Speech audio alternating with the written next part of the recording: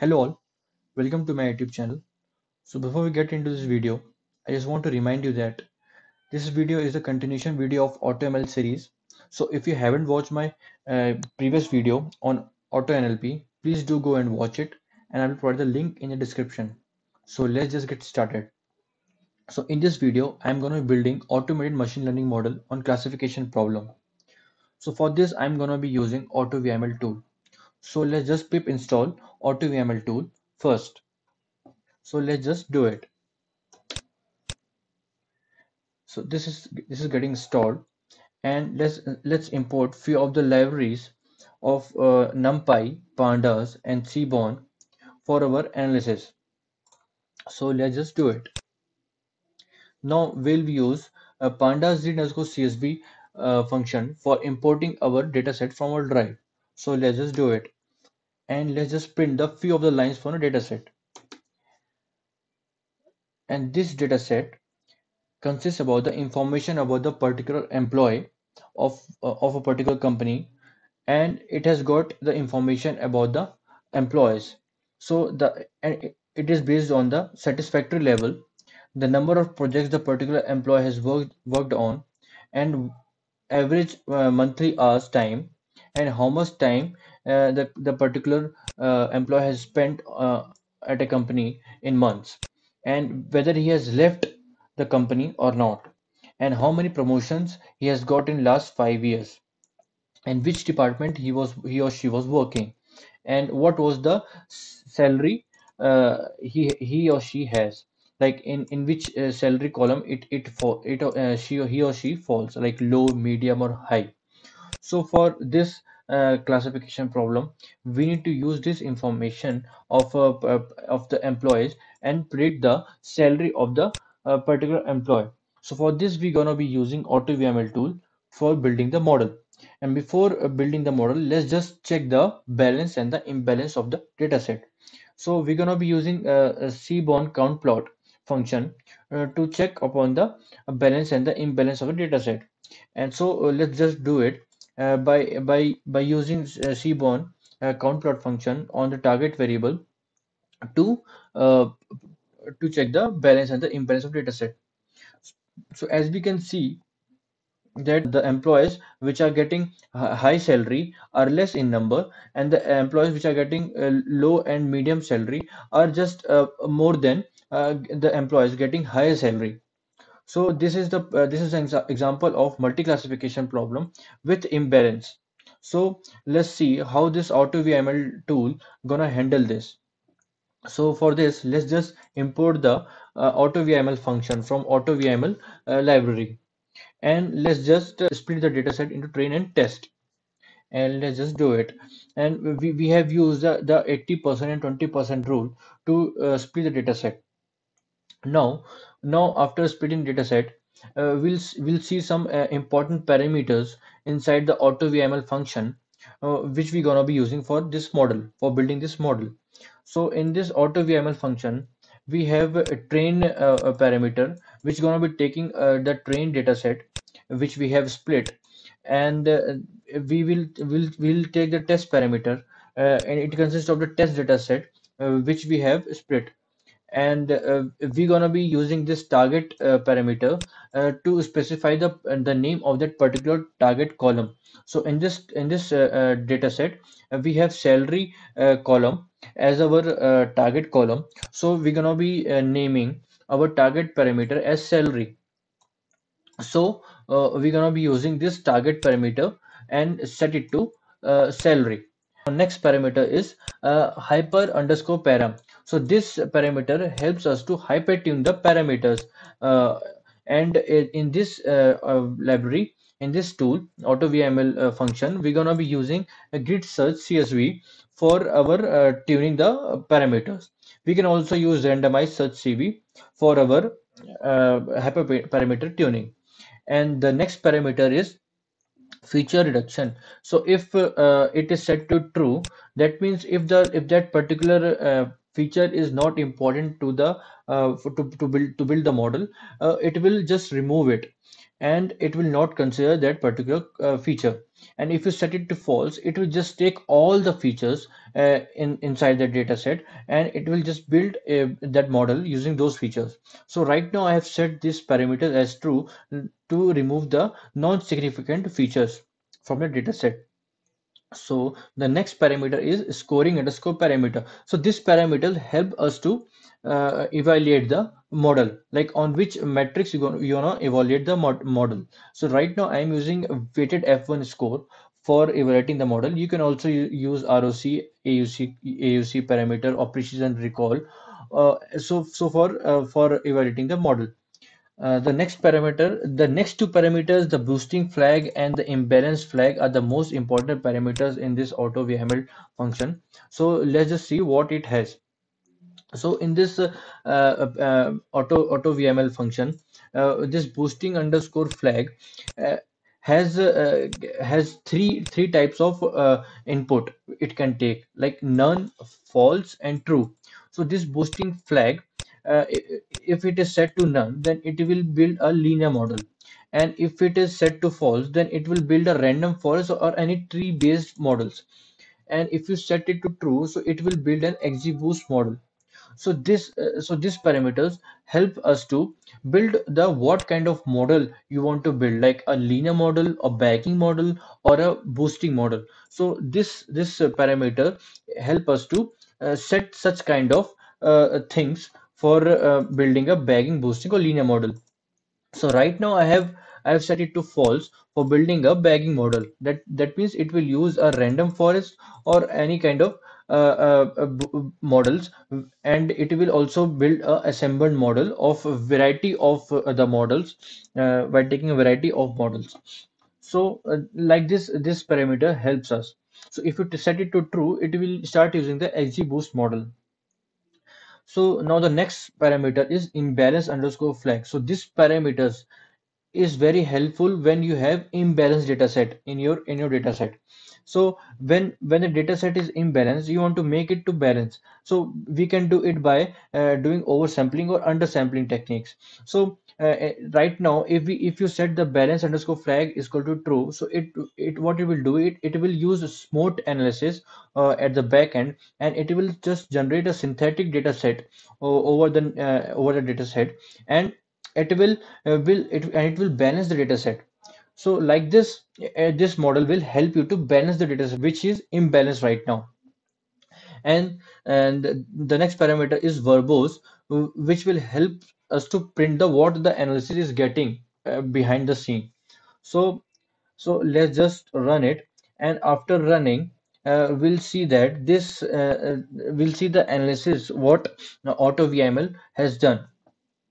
So this is the analysis what the AutoVML has done, and it has done the balancing of the data set. It has checked the what is the information of the data set, like what whether how many numeric columns, how many category columns, how many Boolean columns. So likewise, it has prepared the data, and preparing of a data set, and it has also taken care the missing value also. And if you don't have missing value, it won't consider it. And if you have missing value, it will does it for you. And if you have if you have any kind of category column, so it will turn into encoding. It will do the encoding for you, and it will also fill the missing value in the train and test data. So the one thing this model which it can't do is feature engineering. So this feature engineering is always a key to the models. Feature engineering is that section where the domain knowledge of that particular data set comes into play. So this auto ML models can't do the feature engineering part for you. So these things should be done by you before itself. Then you can give this data set to the auto ML model to print the better, and you can use it for the production purpose also. Now you can use this model when you have done the feature engineering part. But this model, automated machine learning models, gives a better pipeline, just to prepare the data set, to select the features, and to evaluate the model, and to prepare the better model over it. So this is what the automatic models or machine learning models help us to do. So only thing is that only demerit it has is that you have to prepare the feature engineering from your side, and then you have to give it to the AutoML model. So it will help you in that manner. The rest of the things it will taken care by the AutoML models. So what it has done is it has prepared the data. It has done the missing value analysis. It has done the encoding of the category variables, and it has selected the few parameters, and it has started doing the analysis on the model, and it has started using the algorithms over the data set. So this is what it has done, and it has also printed some predictions of the assembled models. Like it has used naive Bayes, linear underscore SVC. It has used discriminant model. It has used one versus rest classifier, and it has applied plenty of the models over the data set, and it is printing the analysis over the heat map, and it has also printed the ROC curve for different kind of models, and it has also printed the precision recall curve. So this information is very important when you build a classification model to take care of the balance and imbalance data set, and to take care of the threshold values. So these informations is been taken care automatically behind the scenes. You don't have to manually do it by writing the codes. So this is what the information it has been printing right now: the ROC curve, the heat map, and the precision recall curve also. So you can see the further classification report also for the particular model, assembled model, for the particular assembled models. Yeah. So this training and validation test parameters also been trained, like what is the mean train score and mean test score. This all been taken care, so you can see it very clearly, and it is done very perfectly also. So now you can see here is that it has applied a SMOT. Using a SMOT analysis, it has oversampled the data, and it has started building the model. So this can be visualized also. So before applying a SMOT analysis over the data set, you can see the visualization of the classes over the target column, and a SMOT analysis you can see the distribution of the target column. So before that it was imbalance. Now after applying the SMOT analysis, it is now balance. And this is the chart for the feature of importance, like the important features. What is the relevancy of the features over the target column? It is just checking over it, and it is just printing the importance of the particular column over the target column. So this is what this is the analysis what the AutoVIML has done automatically, which you have to do it by manually. So this is a very good library which you can have a hands on it, and you can see the documentation also. I will provide the documentation in the link. You can just go and check it out, the documentation of AutoVML. It is very well explained, and you can just get through it, and you can just do it by yourself also. So let's just see what does the output of AutoVML contains. This AutoVIML function will output four of the terms, like model, features, train m, train, test m. So this train m and test m is nothing but train matrix and test matrix. So this test so let's just print first test matrix. So this test matrix consists of the predictions of the models, predictions from the models, different predictions from the models, like the salary column prediction from linear discriminant model, from SVC models, from Nays by model, from one versus rest classification models, from forest prediction models, from ensemble prediction models. So test matrix consists of the prediction from different models.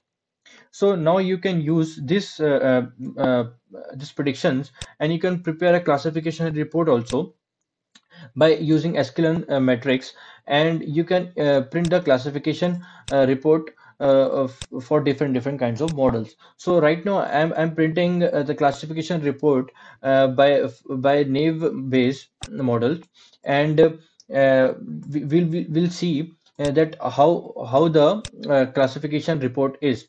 So we'll import the test data set, and we'll use the test data set original test data set, and it will use the uh, uh, original salary uh, target, and we'll use the predicted salary target from the naive bias, from the name bias model.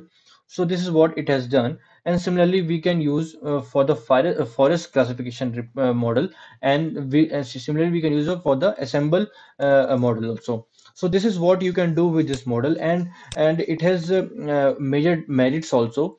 And the merits is like it will prepare the automated pipeline for you, and it will just do the steps whatever you were doing by yourself. So, and the only demerit it has is you have to prepare the feature engineering part from your side. So this automated machine learning models has only one disadvantage of not preparing a feature engineering, of not doing feature engineering. So after doing feature engineering, you can take the data set and put into this and give it to this model, automated model, and you can just prepare the better pipelines, and you can check the hyper parameters also and tune it also automatically, and prepare the best model out of it. So this is all about this video, and I hope you have enjoyed this video, and you have liked this video content. So so this is all about this video. Thank you.